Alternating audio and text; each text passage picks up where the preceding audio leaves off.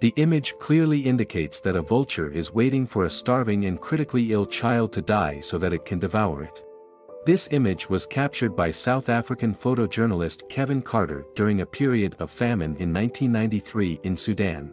It became so famous worldwide that Carter was awarded the Pulitzer Prize for it. The Pulitzer Prize is a prestigious award given for outstanding achievements in the fields of journalism, literature, and music composition. However, Carter couldn't cope for much longer and was unable to enjoy this accolade for an extended period. Struggling with depression, he eventually resorted to suicide. Why did this happen? Let's find out. Robert Hadley, the information officer for the UN Operation Lifeline Sudan, had invited Kevin Carter to come down to report about the famine in southern Sudan. While working, Carter saw a little girl who was on her way to the United Nations feeding center. She was so tired, famished, and had stopped to rest. While she rested on the road, a vulture had landed behind her and watched patiently. Not wanting to disturb, Carter watched from a distance and carefully positioned himself. Then he took a shot of the vulture and the girl. Unknown to him, he had just captured one of the most controversial photographs in the history of photojournalism. The photograph was later sold to the New York Times, and after some time, people began to call to inquire whether the child survived. They also wanted to know if the photographer had helped the poor child. The newspaper replied that the girl survived the vulture encounter but didn't know what happened after she left. The photo of the struggling girl received criticism for capturing her in a vulnerable state.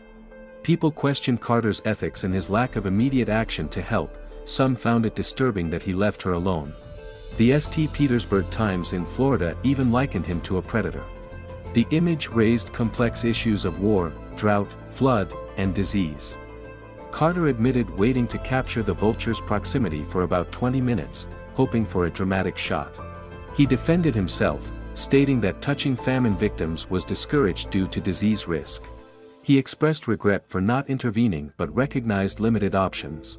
Despite controversy, the photo won Carter the 1993 Pulitzer Prize for Future Photography. Public response ranged from strong criticism to commendation, sparking a heated debate. In reality, when he was celebrating receiving the award, his mention was widespread across global media channels, and his fame reached its peak. Someone asked him during an interview, "You took an incredible photograph, but can you tell us what happened to the child?" Carter was struck by the question and responded that he couldn't stay to find out what happened because he had to catch a flight.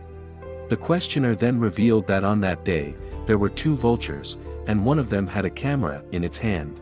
This incident had such a profound impact on Carter that it deepened his depression, and just 4 months after receiving the Pulitzer Prize, Carter, aged 33, ended his life by carbon monoxide poisoning in 1994.